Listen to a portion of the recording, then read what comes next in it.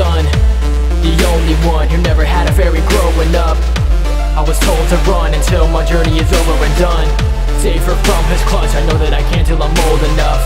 I am the chosen one to slay all the evil with no remorse. A faster horse and killing my foes with a master sword. Find the Triforce and keep it away from the man I swore to kill.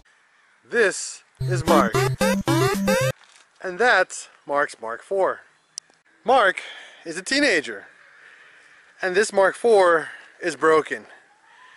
So Mark is going to put some effort in building this Mark 4 for himself, for school, and for future purposes. This car isn't perfect, but it was free. As you can see, it's seen better days. But here at PincheAls garage, this is its last place that's going to be looking like this until we're done with it. So Mark, are you ready to work on your Mark 4? Yeah, I'm ready. And on top of that, Mark is a teenager.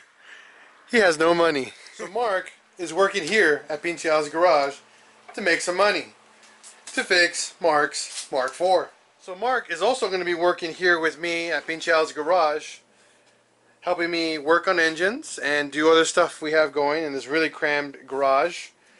And because of that, I will help him fund his Mark 4 on a teenager budget. And we're going to learn how to budget everything with not a lot of money, and we're going to learn how to go to junkyards to find and salvage parts.